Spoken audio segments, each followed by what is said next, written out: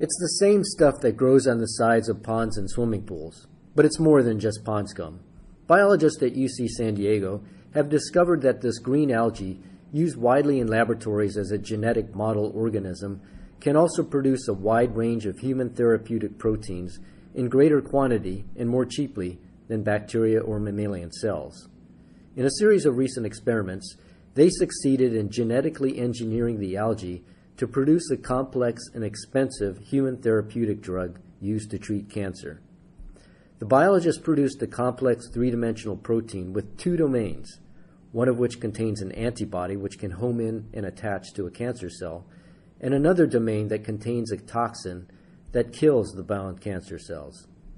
Such fusion proteins are presently created by pharmaceutical companies in a complex two-step process by first developing the antibody domain in a Chinese hamster cell.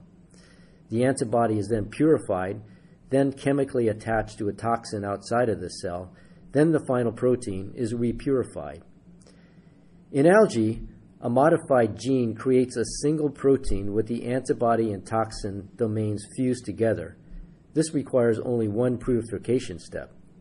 And because it's made in algae rather than Chinese hamster cells, the process is far less expensive. In fact, the anti-cancer protein the researchers produce from algae is identical to one under development by pharmaceutical companies with a proposed cost of more than $100,000. For more on this discovery and other news in the biological sciences, go to biology.ucsd.edu.